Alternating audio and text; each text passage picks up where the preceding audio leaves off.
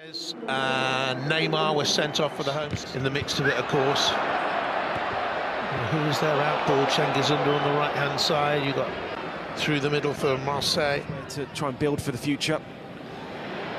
And towards Neymar, he got there and hooked it beyond the hesitant Pau Lopez. And PSG are 1-0 up and one step closer to finishing the job and winning the title. What a run he's on. That's 6 in 3 games, and he wanted it. 4 short have been involved in 1,000 goals in his career. He has scored calmer, he seems more mature.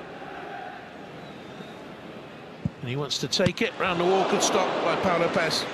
Guendouzi tripped by Neymar.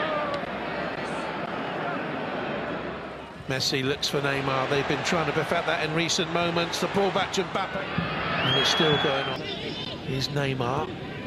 Lovely ball. Dimitri Payet with that little through ball. Guendouzi's caught by Neymar. Paris Saint-Germain are frustrated because they think the Marseille player made a meal of it, and Neymar's reaction is stupid beyond belief. He was always going to get a yellow card. The referee had made that plain, and hopping and jumping about. Well, I mentioned in the first half he had a new maturity about him. He certainly hasn't. He's now screaming at an assistant referee with millions watching on around the world. Reaction, isn't it? Just wait and see if he actually touches it. I don't think he does, Adam, but the reaction, oh, he's got in the summer. What was made of it? Deserved the lead, but still sceptical about the penalty.